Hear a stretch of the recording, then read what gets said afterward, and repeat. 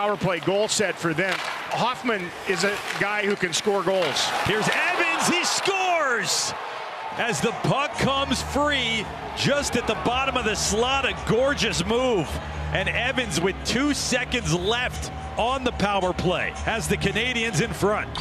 All that talk, and they're just about all the way through it. This is simple stuff, and the two best defensemen at defending when they are shorthanded, and Hakanpää and Lindell, end up getting pierced. The puck stopped for a second. Evans went through, and the puck followed up.